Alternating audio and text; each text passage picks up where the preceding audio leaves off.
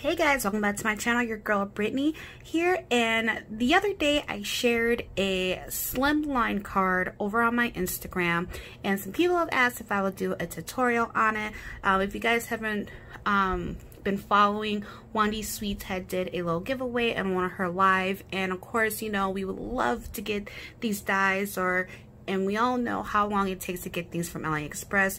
So I went ahead and created one just by using my paper trimmer. Yes, I can create it on my cutting machines, but I wanted the ability to go ahead and do it freehand as well. This I used the die on to cut out my little flowers here to make it into a shaker. And today we are going to make this one together. And instead of using a die, I used one of my punchers to make the shaker. And you can see it's a little bit thinner than this one here, and I will explain why I did that in the video. So if you want to see how this is made, make sure you stay tuned.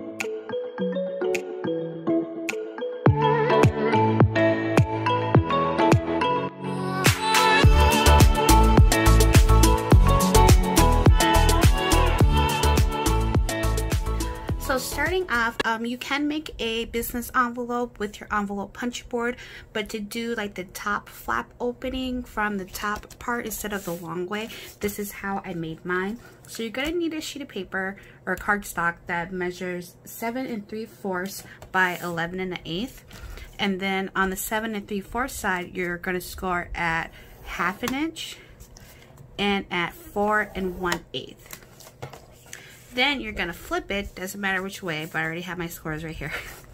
You're going to flip it to the 11 1/8 side, and you're going to score it at 2, and then at 10 5/8. And don't worry guys, I will have these measurements down below in the description box for you too.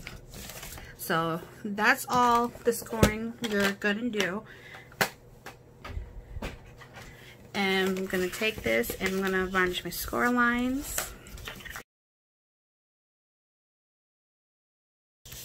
So what we're going to do next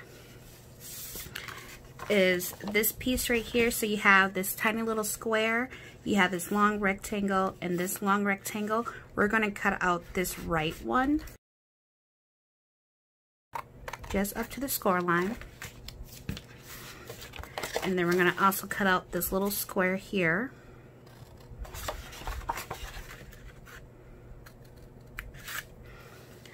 And then up top here, if I flip it this way, so I have this tiny rectangle here, and then the big rectangle, and then big rectangle. We're going to cut out this tiny rectangle and this big rectangle to the left here.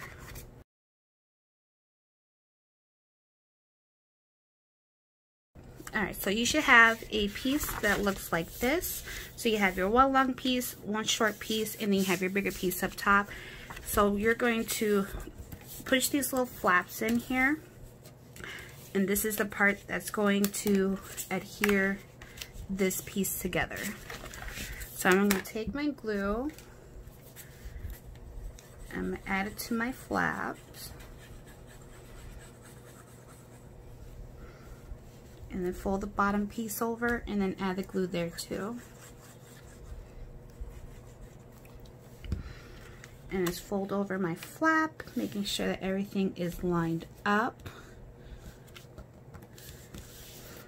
And this envelope makes a 3 5/8 by 8 5/8.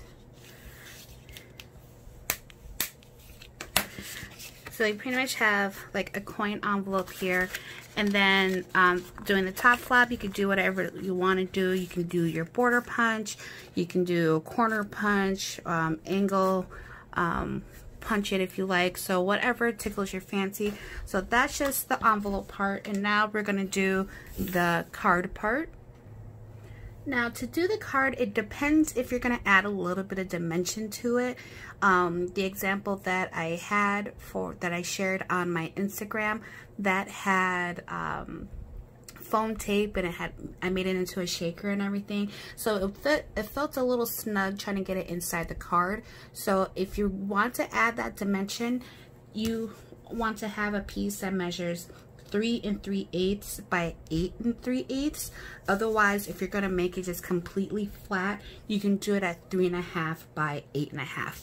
So because I'm gonna add some dimension to mine, like I said, it is 8 3/8 by 8 3 3/8 by 8 3/8.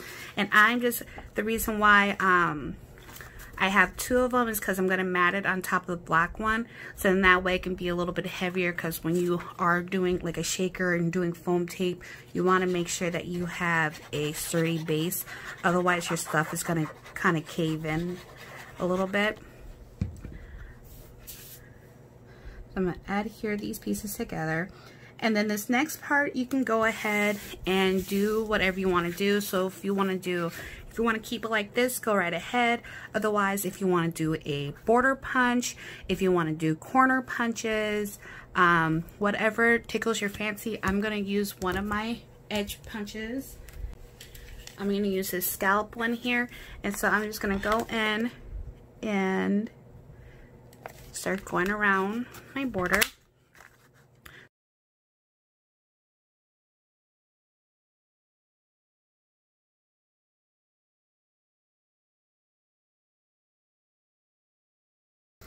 So I want it to be a little cute on the side there. And then this, depending on what you do, if you are going to do anything on the side, that all depends. I like to do my sides first and then measure how big I want my inside matting piece to be, because otherwise you can measure it to be too far out and then you brought it too far in. So with mine, I'm going to do it at about 2.5 for my top matting piece. And this was already 8 3/8, so I'm gonna bring it down to 8 1/4. So I'm gonna do 2.5 by 8 1/4.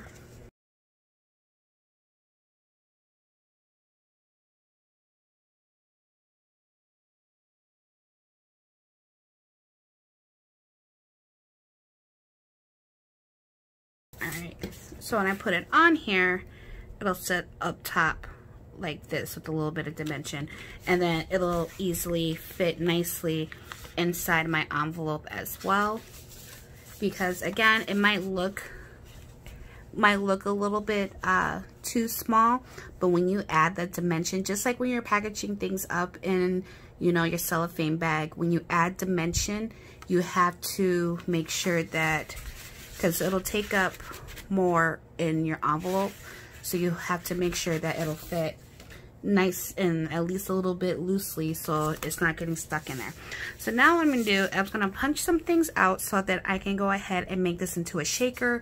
You can use your dies, you can use your punches, just whatever you have that works. I think I'm probably going to use some flower punches.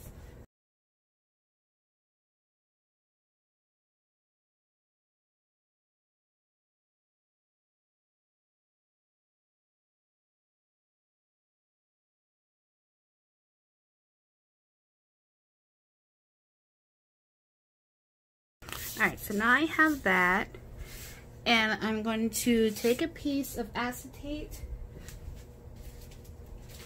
Actually, for acetate, I don't even use acetate, I use laminating pouches. Hey, when I get them on clearance, and it helps save money too. So I'm just going to cut this down a little bit so that it'll fit my paper here. The same thing with this one.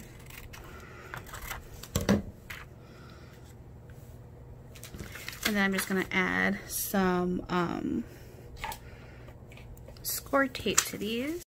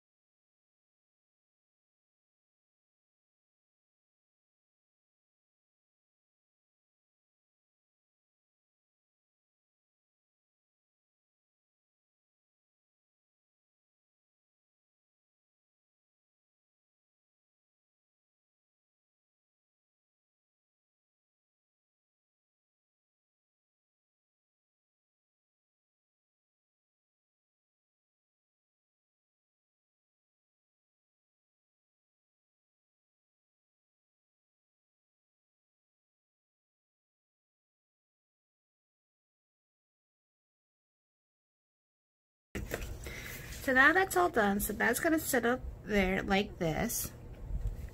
And I already have my sequin mix made up. So I'm just gonna put it in my little areas that I need them in.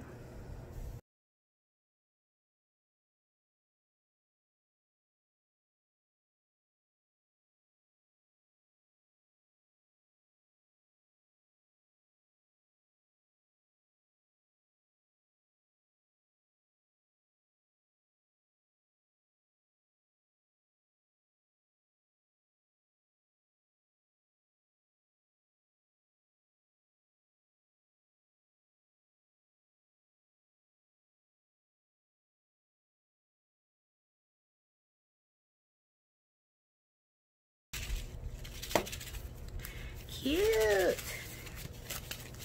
So then when it goes in here, it'll be a lot easier to be placed in.